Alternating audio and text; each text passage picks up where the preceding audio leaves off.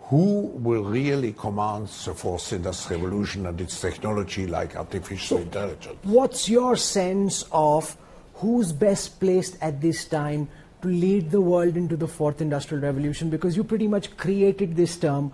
We're seeing the kind of technological strides that China has made with Huawei, with the 5G technology. Do you believe that this could potentially be China's time once again?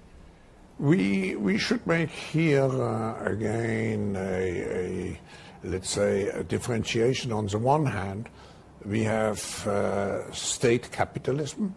On the other hand, we have shareholder or private capitalism. So it's a clash between two systems.